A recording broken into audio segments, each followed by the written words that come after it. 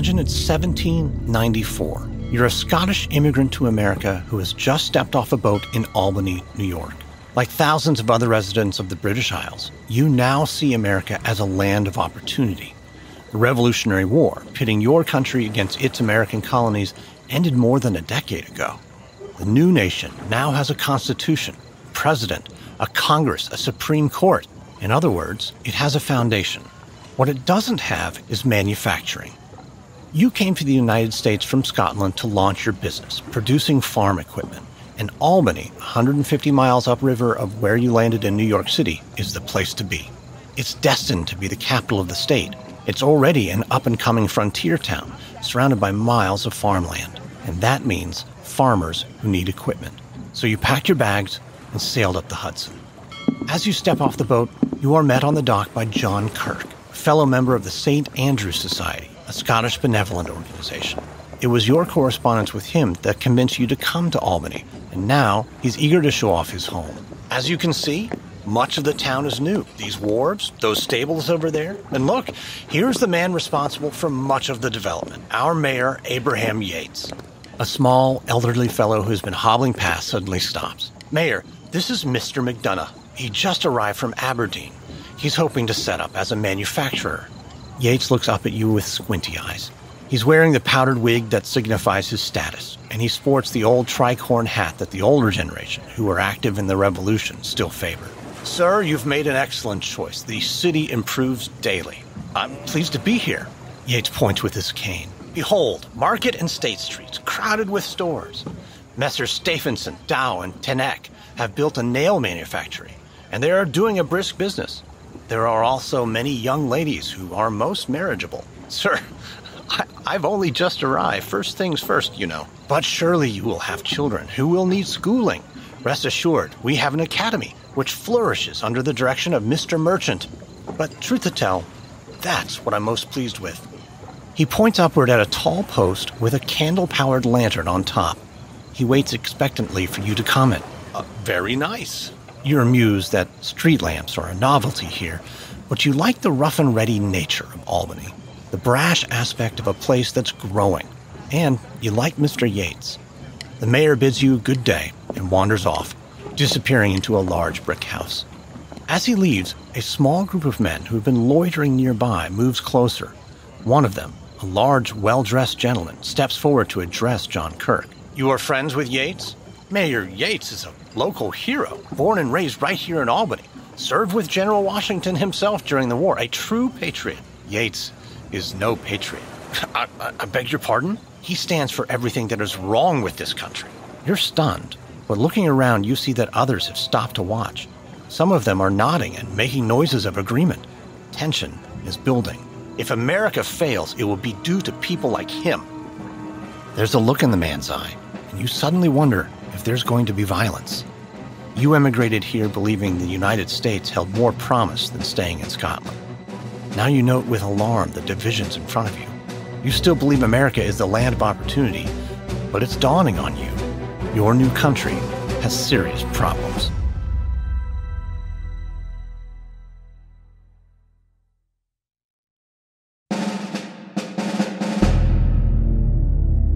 From Wondery, I'm Lindsay Graham, and this is American History Tellers. Our history, your story.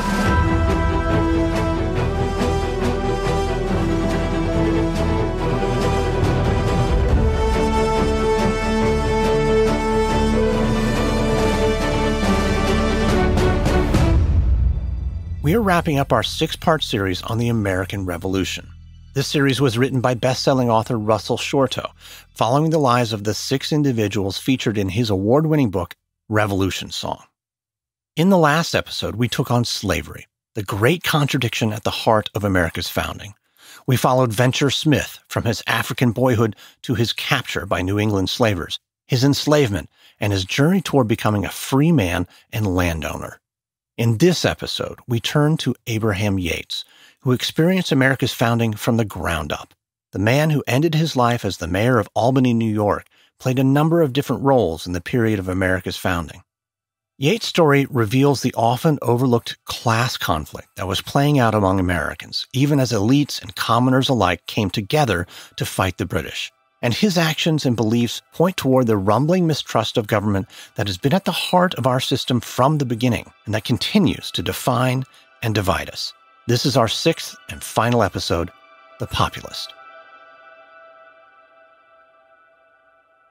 Abraham Yates Jr. was the ninth child of an English blacksmith and his Dutch wife. Yates grew up in Albany, New York, speaking both languages.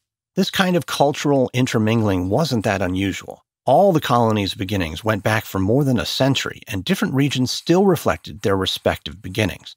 New England, for instance, still retained the distinctive stamp of the English Puritans and the Pilgrims.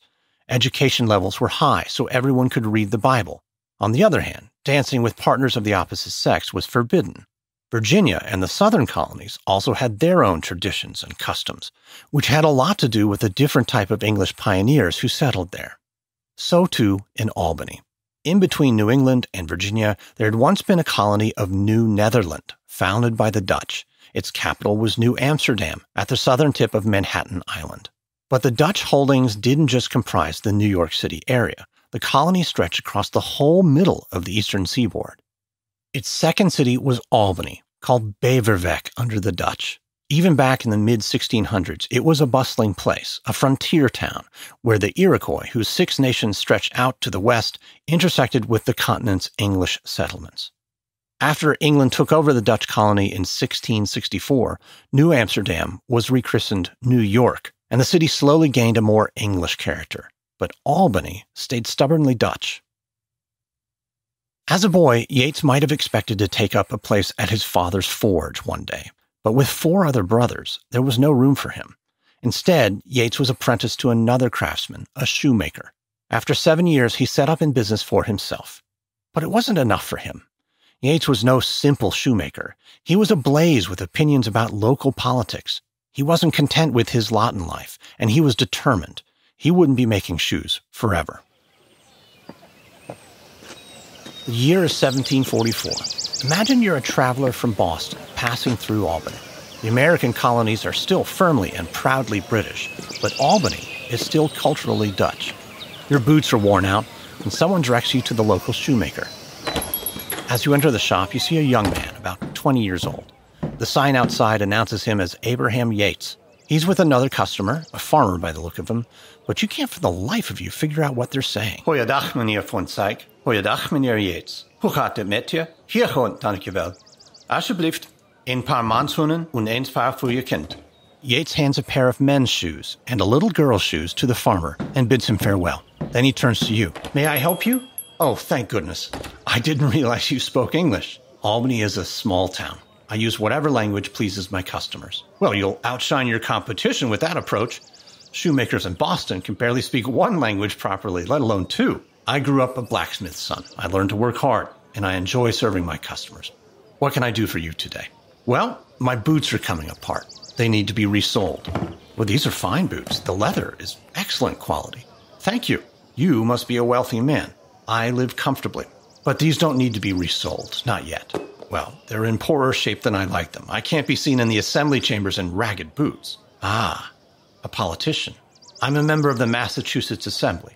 Tell me, sir, should you be so wealthy working for the people? Excuse me? You've been elected the people's representative, but which people do you represent? How do you, a man of wealth and power, resemble or even understand those you serve? I came here, sir, because my boots need repair, not my profession.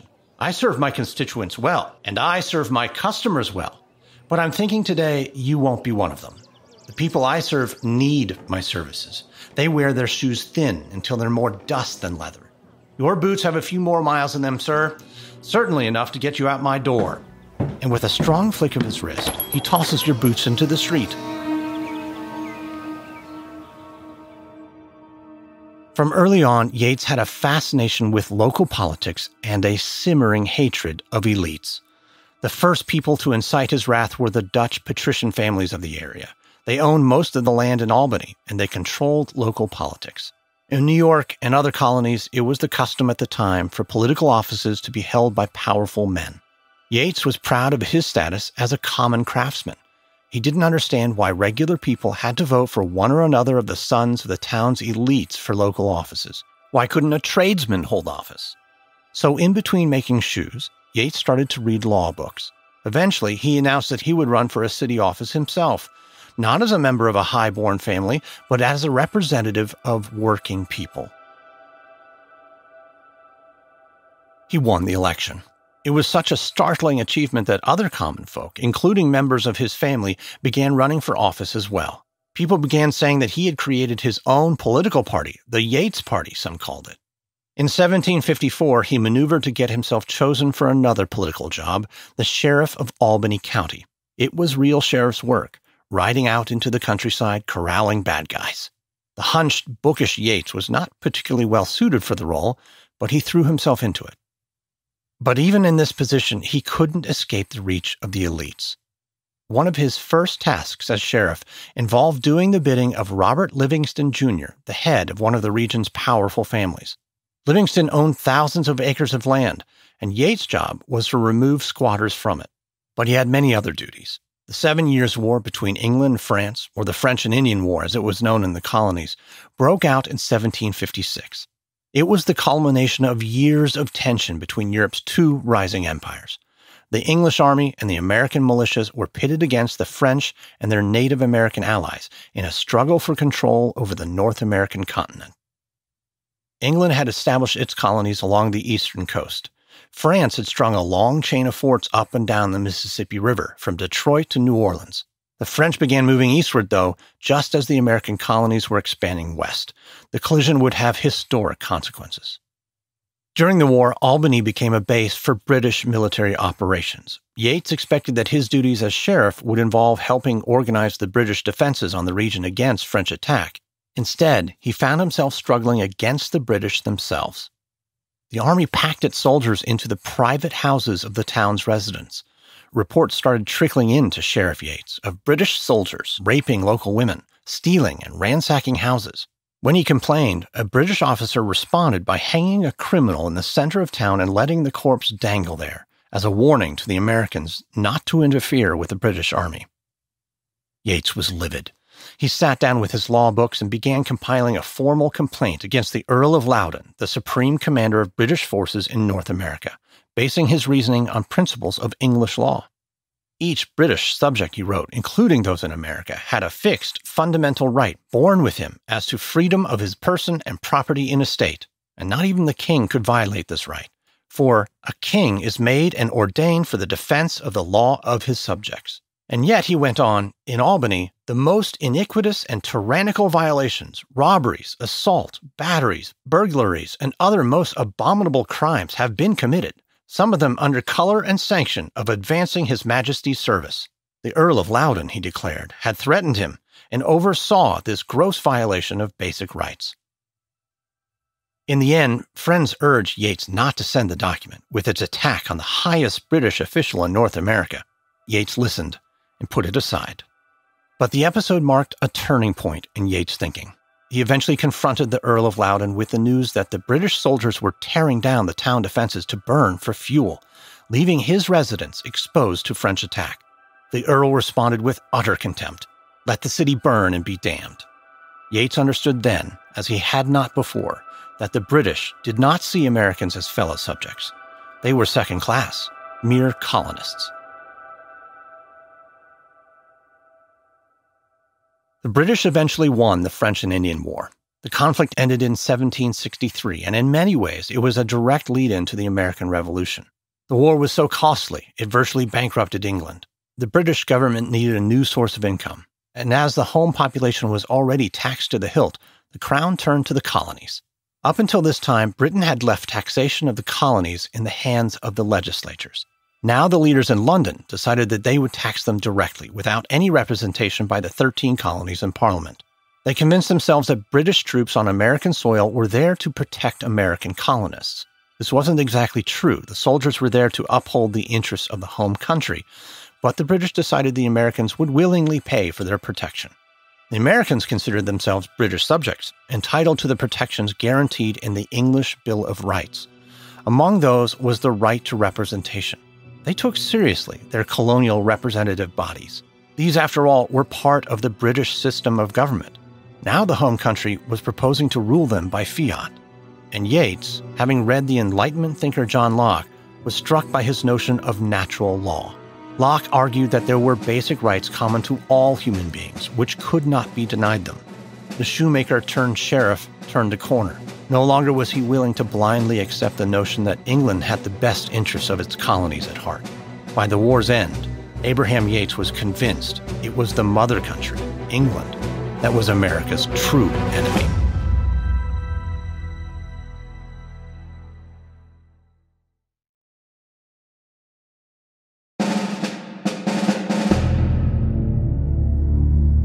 It's a snowy night in January 1766, and there is an insistent knock at the door. Abraham Yeats was just moments ago in his warm bed asleep beside his wife Anna, but now he opens the door to the freezing air and several of his fellow townsmen. One of them steps forward. "Mr. Yeats, we request that you come with us immediately to Thomas Williams' Tavern." "What? At this hour? Why?" "I'll explain when we get there. It's a matter of the strictest confidence." "Fine. I'll only be a moment." Yeats hastily throws on some clothes and makes his way with the men through the snowy streets to the tavern. Inside, he finds a few dozen others.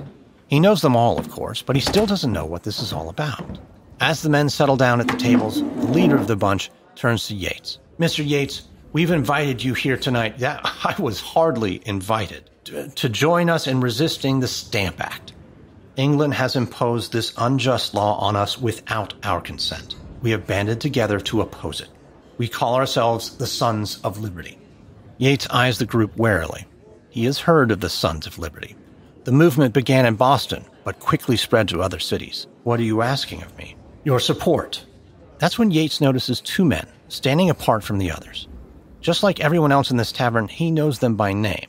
John Hanson and Henry von Schack. As city councilman, he knows they have something in common. "What are you doing with these men?" "We have reason to believe they have been offered the job of commissioner for the stamp duties." "Will you confirm?" "You know I can't do that." "It doesn't matter. We know it's true." The man gestures at the other men, who, Yeats now realizes, have their hands tied. "The Stamp Act is an affront to our liberties. We want them to sign an affidavit that they will turn down the odious job." "I see. And we want you, as city councilor, to acknowledge it and make it binding." Yeats shakes his head. "Ours is the cause of liberty. Won't you join us?" But Yeats stands firm. "I share your frustrations, gentlemen, but as you know, I'm a member of the legal profession now, and your elected representative. These men are in bondage. I can't acknowledge a coerced affidavit. I can't simply engage in illegal activity, and neither should you." He heads for the door. "You should let those men go."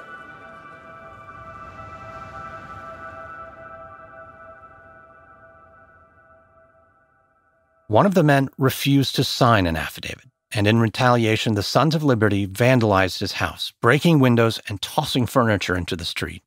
Things were moving headlong towards a crisis, but despite his distaste for such illegal acts, Abraham Yeats was as angry as anyone, and his anger wasn't only directed at England. His longtime animosity toward the local elites came to a boiling point in 1773. That year, after years of faithful service on the city council, the elites he so despised conspired to get the man of the people out of their affairs. He was voted out of office.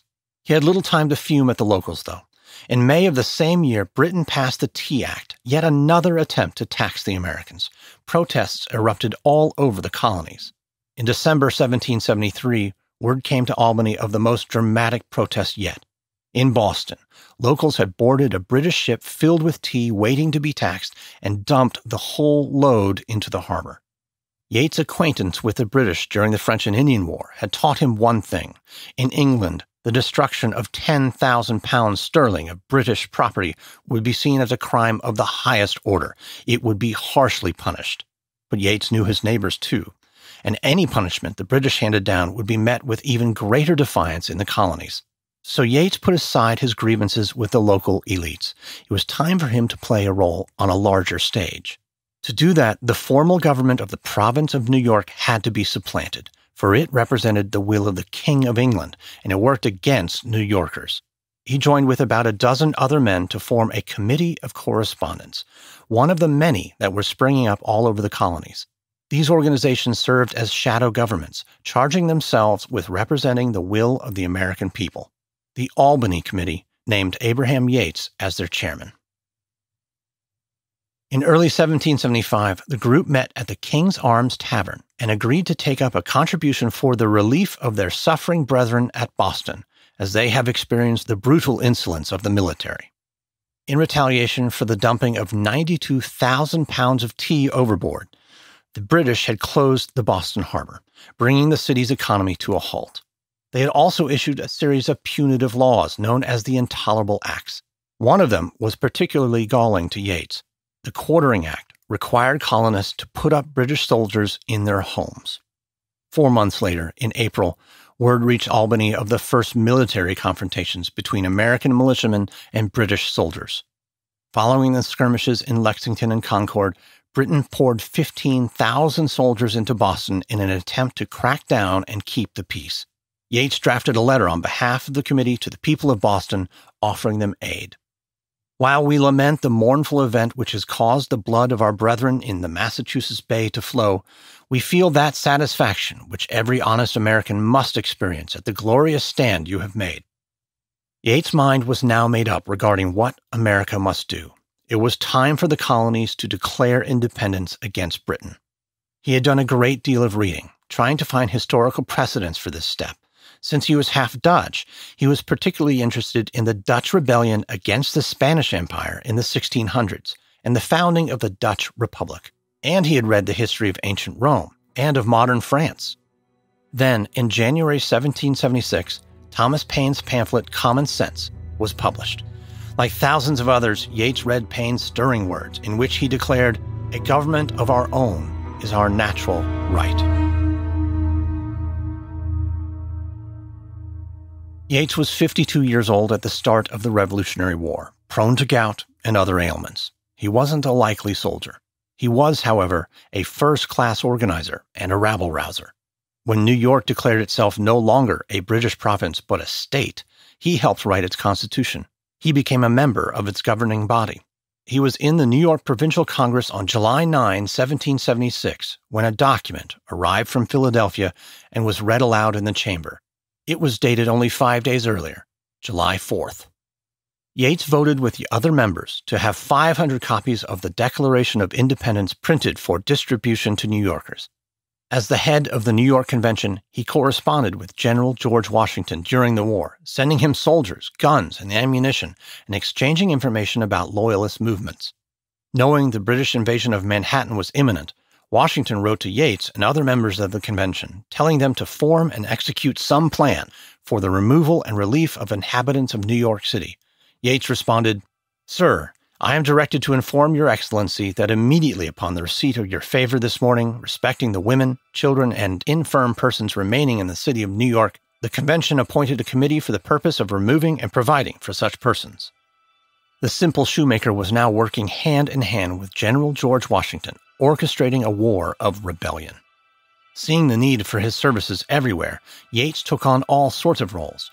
Throughout the war, he also served as state senator, Albany city recorder, and state loan officer.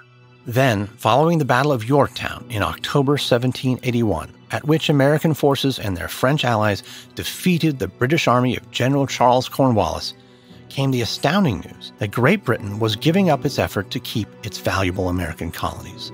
The revolution, in the name of the common people, of freedom, was over, and they had won. The war's end was met by a seemingly endless succession of parades, balls, and other celebrations. Everyone who had served in the patriot cause was jubilant. But for Abraham Yates, no sooner had the war for independence ended than another war began.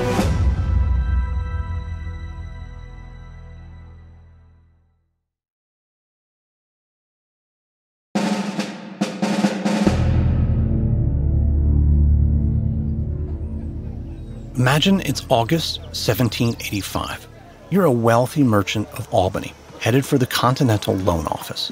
You check your bag. Your deposit is there, safe and secure, ready for loan to the federal government. You're feeling discouraged as you cross the cobblestone street. You're doing your patriotic duty, but you're not enthusiastic about it. Ever since the Articles of Confederation passed after the war, the government has relied on wealthy citizens to keep the government finances afloat. Most of your friends, prosperous businessmen like you, have donated to the cause multiple times, and like you, they've been repaid at a fraction of the total value. Inflation is running high. You could use this money to keep your business going and pay for your family's expenses, but you want the new government to succeed. Political instability would be even more ruinous in the long run. So over to the loan office you go. You walk through the door and greet the Continental loan officer. He looks glum. Mr. Yates, I see your day is going about as well as my own. What's wrong? I've just returned from New York City. The men there are angling for a change. They want to increase the powers of Congress. I fear they will try to effect a scheme. To do what? To change the government entirely. They believe Congress lacks sufficient powers. They believe the liberty of the press is a danger. They even believe that voting by ballot is a danger. I tell you, our system is under threat. You're not surprised Yates is sharing his dark opinions of the very country he is now serving as loan officer. Yates never keeps his opinions to himself. Each of the 3 times you visited the office to make a deposit, you've been treated to a long diatribe on the latest threats to American democracy. Well, Mr. Yates, I can't pretend there aren't problems with the current system. We cannot go on as we have. I, for one, can't afford to continue lending money to our government for a fraction of its worth. And I cannot believe that you yourself are able to make a living, considering your salary is based on the loans you raise. You've put your finger on it, sir. There are too few patriots like you who are willing to support the cause. The government is in debt. I myself am in debt. But I tell you, these would-be reformers don't have our best interests at heart. They are out to establish an American aristocracy. Why do we fight a war against foreign tyranny if we are to accept a homegrown one? You make sympathetic noises and say your goodbyes. But as you leave the office, you feel a lightness in your step. Yates may see the coming change as a tragedy, but for you, it would be a relief.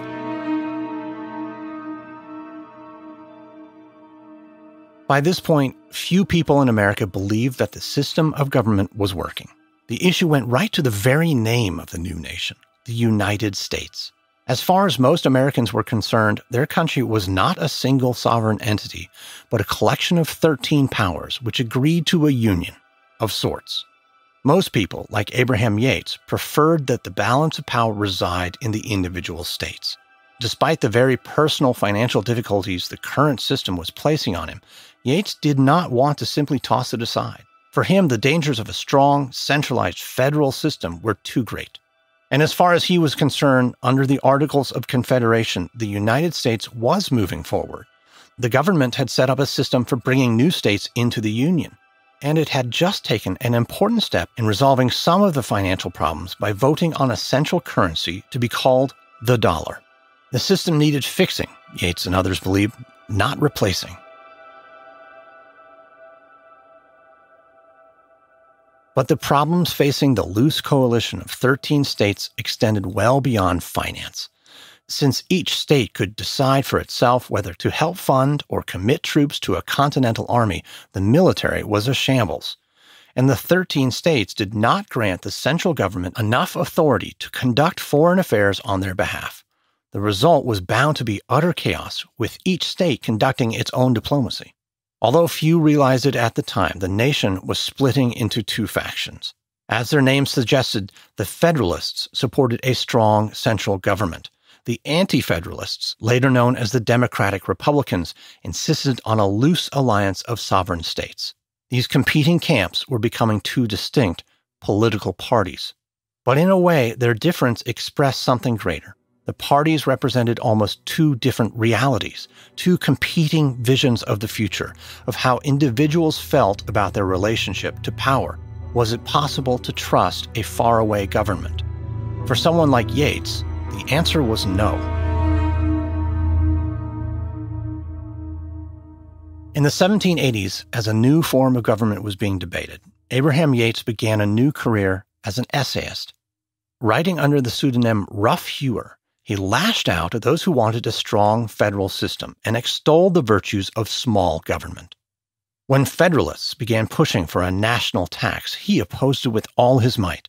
To him, this was the very thing over which the Americans had waged their War of Independence.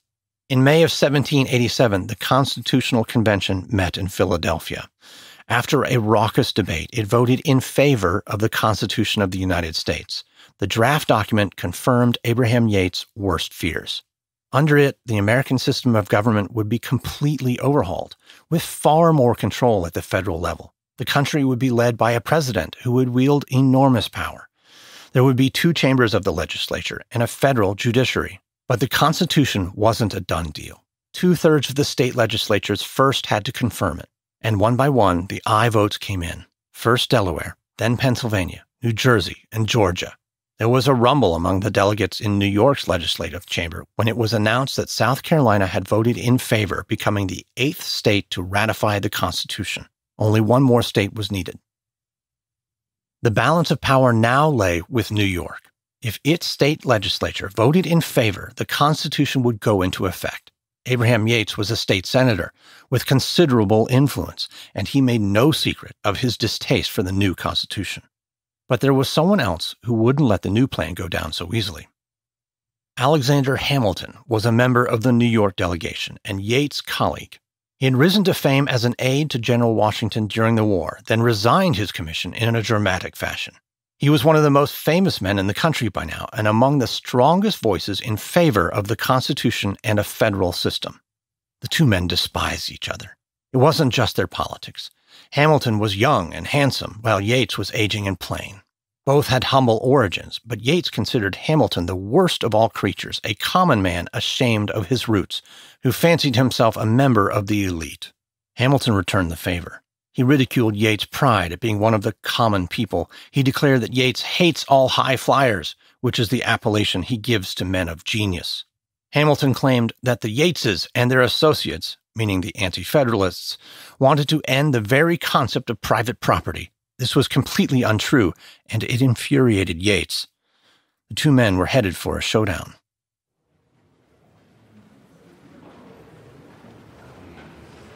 Imagine it's May of 1788 and you're a young law student.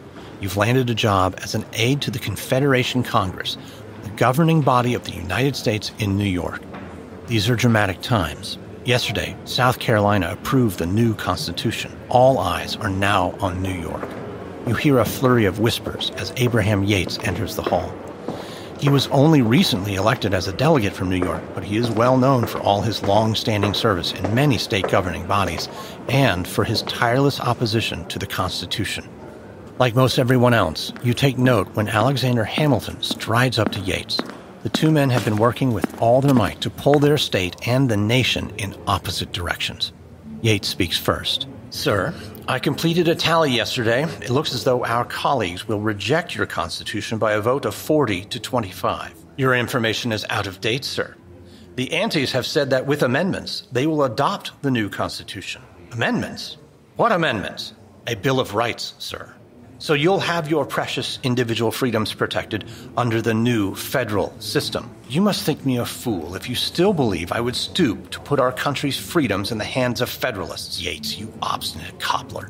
If you persist in blocking the Constitution, it may be the means to divide the southern from the northern states and to divide the Union. I would be sorry of that, but I would risk a government of fewer states rather than adopt the Constitution. Bah! You would see our country destroyed. I would see the freedoms that our citizens died for survive.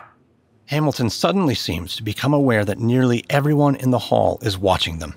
He lowers his voice. Our situation is difficult. I do not know how Providence will order it. Mr. Hamilton, I hardly think that Providence had a hand in a government involving corruption, falsehood, and misrepresentation. What are you insinuating, Yates? I am saying that you and your Federalists did not seem to concern themselves with Providence before, when they were spreading false rumors about my positions on private property. A government that is agreeable to Providence has for its pillars righteousness and truth. The Federalists only spread lies. Incensed, Hamilton turns on his heels and stalks away to a crowd of other delegates across the hall. You hurry over to Yates. I'm sorry, sir, I couldn't help overhear. No doubt the whole chamber could, but I wanted to say I support what you stand for. A country that loses its essential freedoms may as well not exist at all.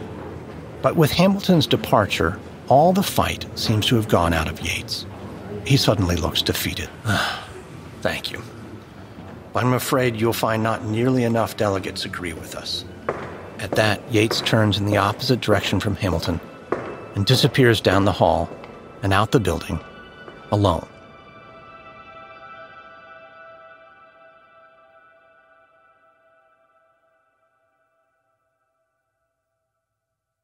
Despite Abraham Yates' wrath, the states, including New York, ratified the Constitution.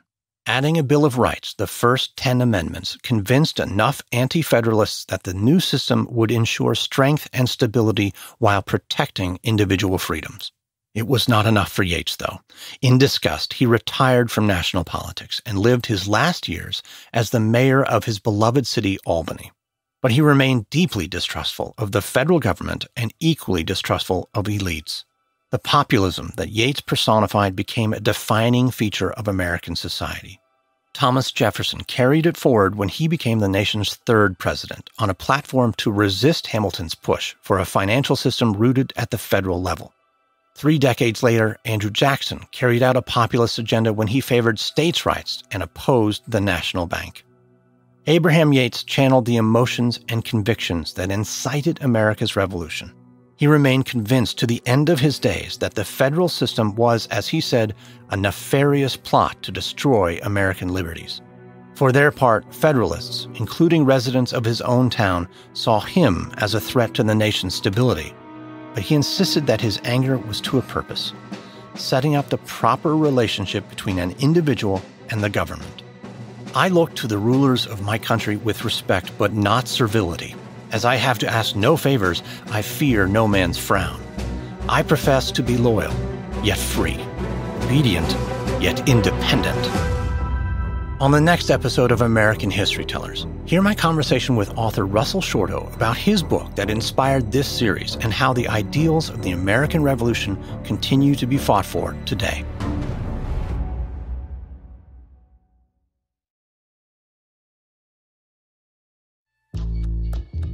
I hope you enjoyed this episode of American History Tellers. American History Tellers is hosted, sound designed, and edited by me, Lindsey Graham, for Airship. Additional production assistance by Derek Behrens. This episode is written by Russell Shorto, edited and produced by Jenny Lauer, produced by George Lavender. Our executive producer is Marshall Louie, created by Hernan Lopez for Wondery.